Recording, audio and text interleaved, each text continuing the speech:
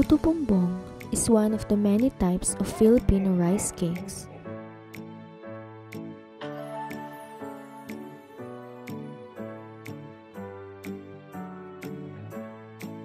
It is purple in color because it is made with sticky rice called pirurutong or black rice, together with a larger ratio of white glutinous rice.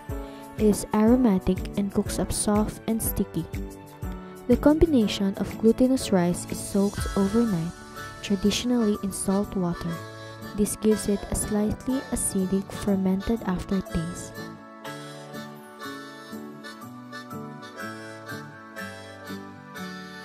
It is then packed densely and steamed in a bamboo tube called bumbong.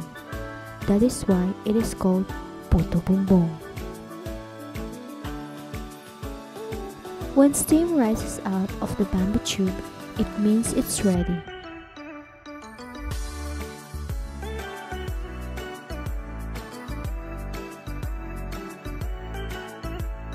Puto Bumbong is served during the Christmas season.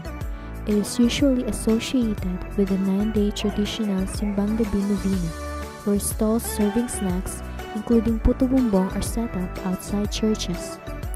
It has become popular and iconic over the years and is now widely sold.